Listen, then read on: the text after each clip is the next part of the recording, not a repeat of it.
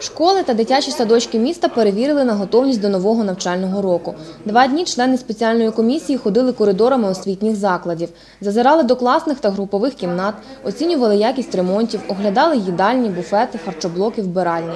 До 1 вересня залишається небагато часу, тому треба виявити недоробки та усунути їх, кажуть перевіряючі. Об'їзд планується за тиждень, за 10 днів. Для того, щоб все-таки, знаєте, як люди працюють, звикають до одного і того самого. Буває таке, що і плафон десь і не побачив, що він потрібно замінити, чи виключатель, чи іншу якусь річ. Нагадується і воно замінюється. Щоб не було ніяких таких, знаєте, проблематичних питань, з собою завжди запрошуються працівники санстанції і працівників пожежного нагляду. Якщо виникають якісь проблеми, якісь такі неув'язки, вони відразу по ходу і вирішуються. Комісія переконалася, що в основному школи до прийому дітей готові. Класи і спортзали приведено у порядок. Нові дошки, парти, стільці і шафи, підвісні стелі, сучасні системи освітлення, пофарбовані підлоги. Де на придбання нових меблів грошей не вистачило, відремонтували і покрили лаком старі. Санітарний стан об'єктів під особливою увагою. Перевіряли стан і кількість посуду, справність каналізації, наявність гарячої та холодної води.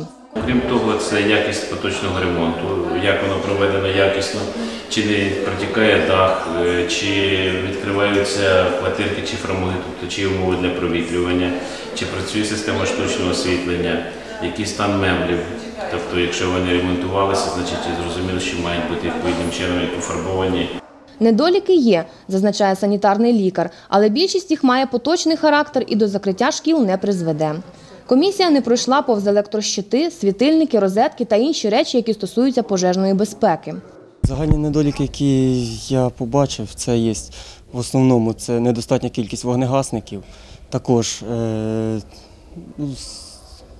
взяти ще горючі матеріали по шляхах евакуації, яких в основному не повинно бути згідно вимог, а вони є.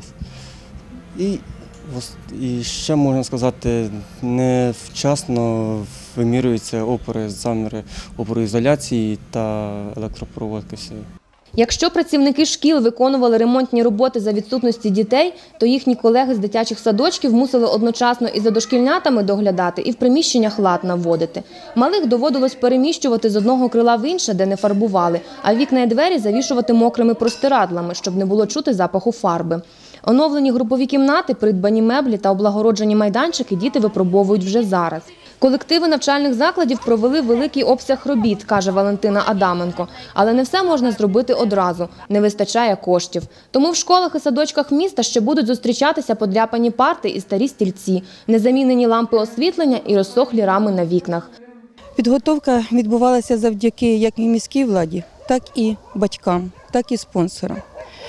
Якщо взяти кошти, які виділені міською владою, це придбання холодильників, водонагрівачів, повністю на сьогоднішній день відремонтовані обладнання котельні. Придбано пральні машинки в дитячі садки, ліжка.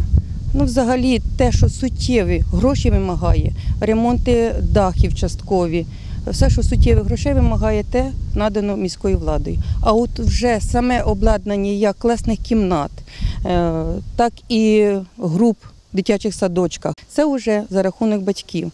І хочеться сказати дуже велике, користуючись нагодою, велике спасибі всім батькам, які з розумінням відносяться до проблем освіти. Загальний стан готовності освітніх закладів до нового навчального року та виявлені в них недоліки стануть темою для обговорення на найближчому засіданні виконавчого комітету.